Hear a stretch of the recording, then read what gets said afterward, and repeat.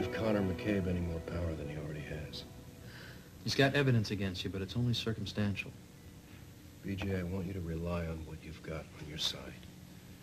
You've got the sympathy of 12 minds who will be reeling at the horror Frank Goodman put you through. The jury is going to look at you as a victim in all of this. I don't want to be acquitted because some jury decided that Frank deserved to die, and that it was okay that I killed him. I didn't do it.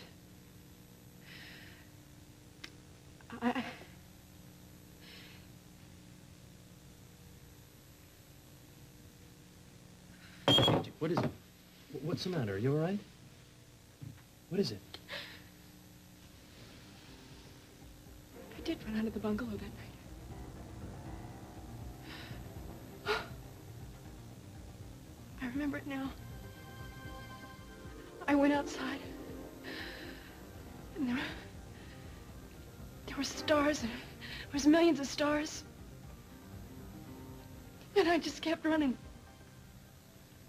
I just ran out in the darkness. BJ, tell us where you are. Tell us where you are. I don't know. I don't know. I don't know.